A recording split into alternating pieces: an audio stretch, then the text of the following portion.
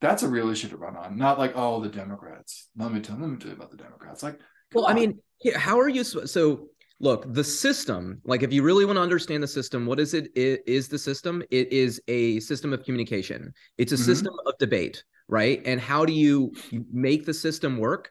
You say what you believe and you convince other people to come along with you and vote with you, right? Well, that's So not what the consultants tell me, how are Jeff. you supposed to do your job as a representative if during the campaign you make the other team their team name, if you turn it into a bad word, right? Like Hmm. it's the D word now, right? And Yeah. like you really think you're going to get somebody to come along with you, even on things that we should agree on that are local issues that affect our homes, our families. Like when you turn them into the enemy, you're restricting your ability to do your job.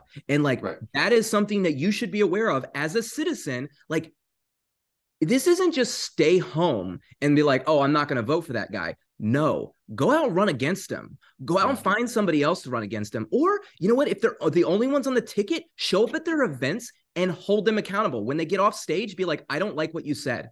I don't like the fact that you're turning my neighbor, my family into the enemy. I want you to tell me what you're going to do to solve my problems. I want you to tell me how you're going to get that done. And then I want you to be quiet and get off the stage. Don't ask me for money and don't ask me to door knock for you until you're going to do your job, pick up a book, and understand what's going on.